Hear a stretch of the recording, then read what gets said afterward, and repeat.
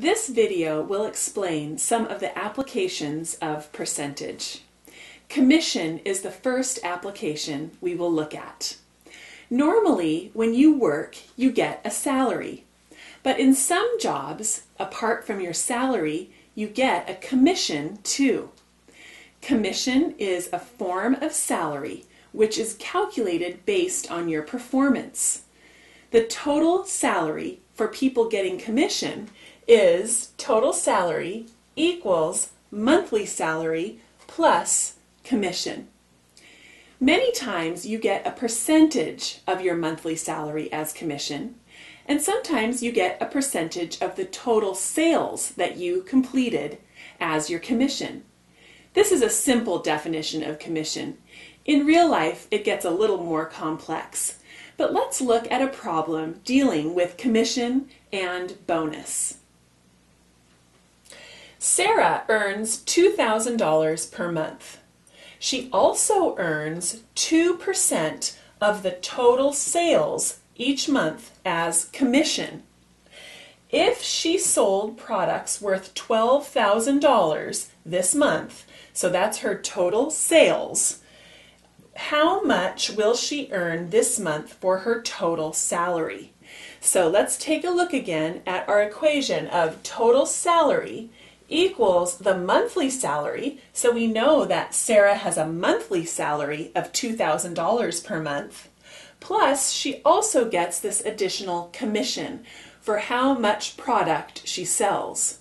Well, in this month that we're looking at, she sells $12,000 worth of product, and she's going to earn her commission on 2% of those $12,000 worth of product that she sold.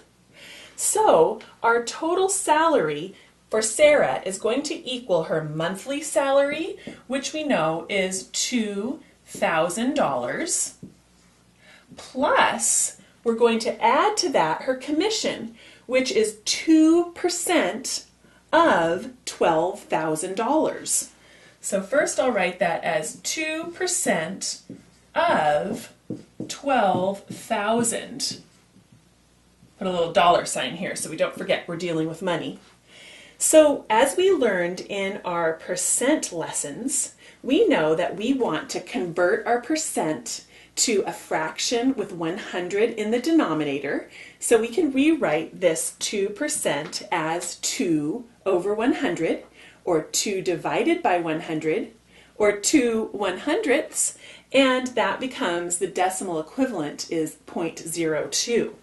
So we've got $2,000 for her basic salary here, plus we have 2% or 2 100ths or 0.02 times, because we're finding this of 12,000, so times 12,000. So when we do the calculations on this, we find that 0.02, which is 2 100ths, times 12,000 equals 240. So 2% of 12,000 is 240. So Sarah will earn the $2,000 of her basic salary plus 2% of 12,000, which is $240. So she will earn a total, we can write this up here too, her monthly salary is $2,000 plus her commission of $240. She will earn this month a total of $2,240. That's her basic monthly salary of $2,000 per month plus 2% of 12,000, which is 2 100ths times 12,000, or 0.02 times 12,000 to equal 240, which gets added to her basic salary of $2,000, and she earns a total of $2,240. Another application of percentage is markup and discount. Markup is a term used to show the increase in the price of a product. Most of the time, the markup is expressed as a percent of the original price. So after markup, the price of the product increases. On the other hand, a discount is the term used to show the decrease in the price. Most of the time, discount is expressed also as a percentage of the original price. The price of the product decreases after the discount. So it increases after a markup, decreases after the discount. If you go shopping at Christmas time, for example, you might see signs up that say things like, on sale, 30% of the original price of $25. Let's take a look at some examples using markup and discount. Our first example has to do with markup. Sally bought a toy for $6 and sold it at a 10% markup. At what price did she sell the toy? So the first thing that we want to find is we want to find out what 10% of the purchase price is, because the markup is 10% of the price that she bought the toy for. So we start by looking at our 10%, which we know is equal to 10 per 100, or 10 over 100, or 10 divided by 100.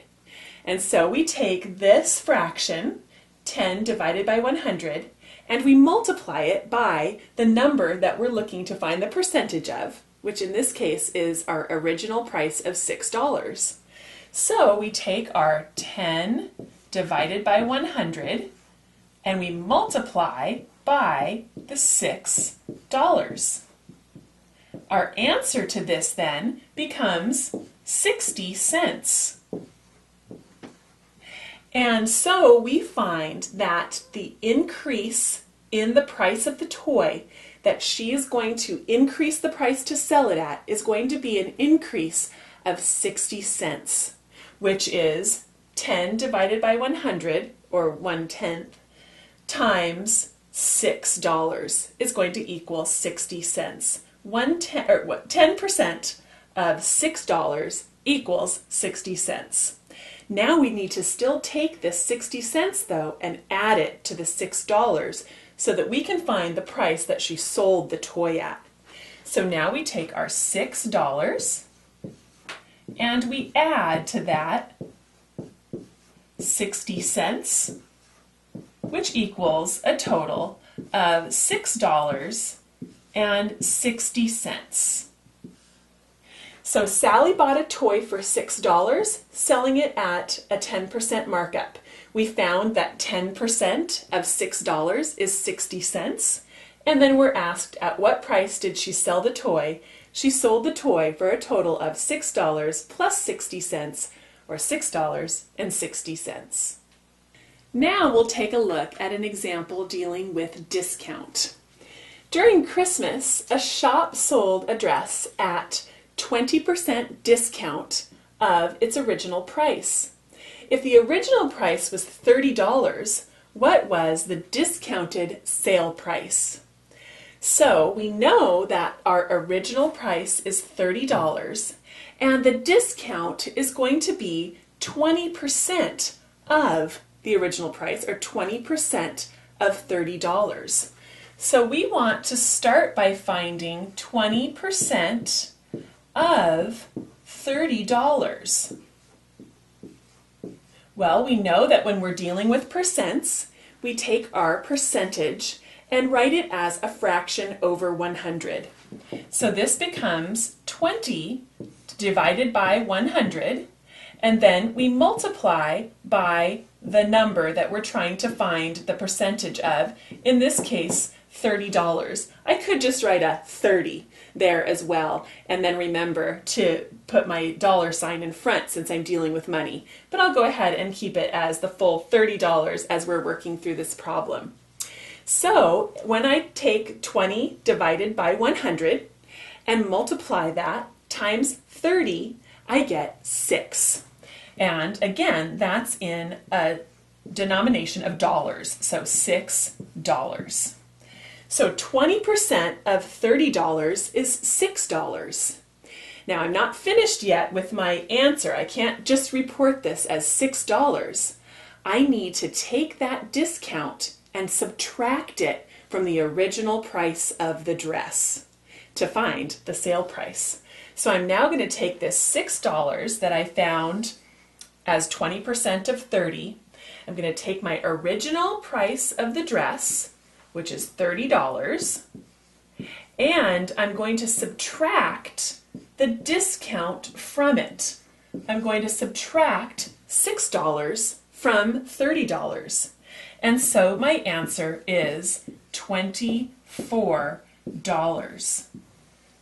You can see that $24 is less than the original price of $30, which is what happens when we're working on problems with discounts. Our answer is always going to be less than the original price.